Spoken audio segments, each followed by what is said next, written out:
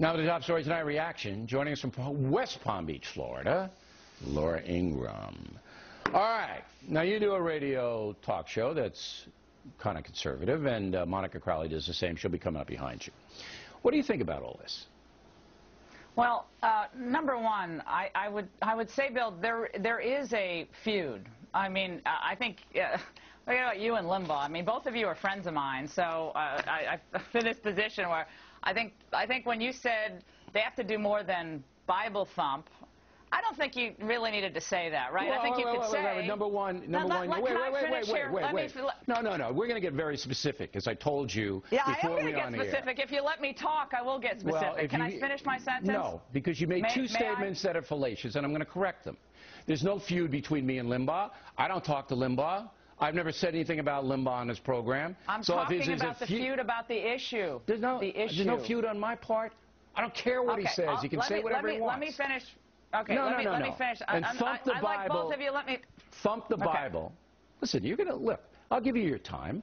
You just keep it... I adore you. I'm just trying to make a point. All right. And I'll let you make the point. I haven't said anything yet. The Thump the Bible deal was purely a policy play.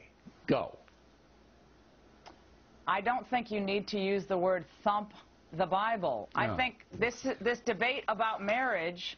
Whether you have to do more than thump the Bible. Okay, Bill, I think this debate about marriage is a relatively recent one. Supreme Court justices, both appointed by Republicans and Democrats, made that comment during the Prop 8 hearings last week, right? So I think the people who are for traditional marriage, this is new to them. And I think you're right. They haven't been very good at PR. They haven't been very good sometimes at making their argument.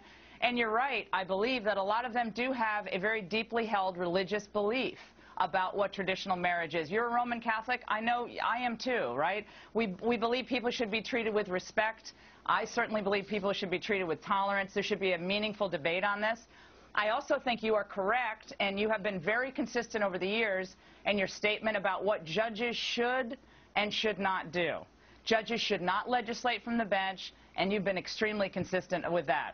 Now, I think the left loves to see conservatives fighting about this or that issue. But there You're isn't totally any right. Fighting. They're exploiting this. There isn't any fighting. All right. Now, you had your say. That was a good 2 minutes. All right. Number one, there's no feud because I don't participate in the feud. All right. I'm not fighting with anybody. All I'm doing is pointing out. I'm pointing out the unfair attacks that are coming from both left and the right. Okay? I made a very, very honest point, and you just ceded it was a correct point, that if you're going to stand up for heterosexual marriage and exclude gay marriage, if you're going to do that, you've got to do it outside the Bible.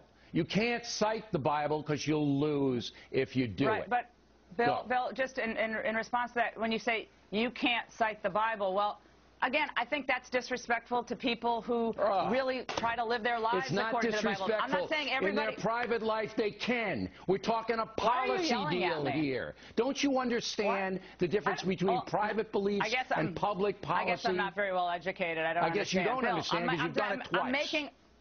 Bill, I'm trying to make a point here. There was no insult at all to any Christian belief system in that comment. I don't think that's what you intended to... I didn't intend it. There was no insult. It wasn't a matter of intention. It was seized by people. Bill, I am trying to make a point to you that if people take that the wrong way, if they jump on that point, all I can say is I say things all the time. I talk for 3 hours a day. I'm sure I could go back and say, I might not have said it that way. Laura, people understand what my point is. Do you ever say anything in you tonight because you are still, after all of this time, not delineating.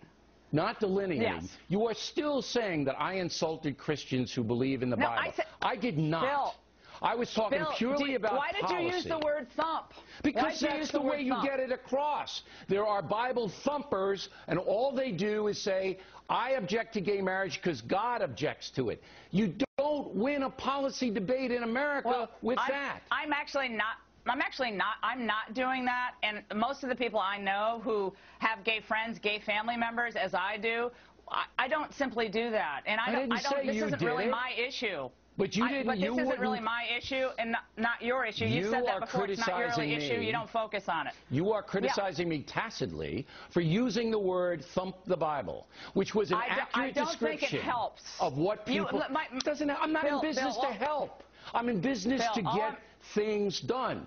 If you want to win the debate, do you think it was helpful to say that? Helpful? It was accurate and honest. You will lose the debate if that's all you do. You can't win it.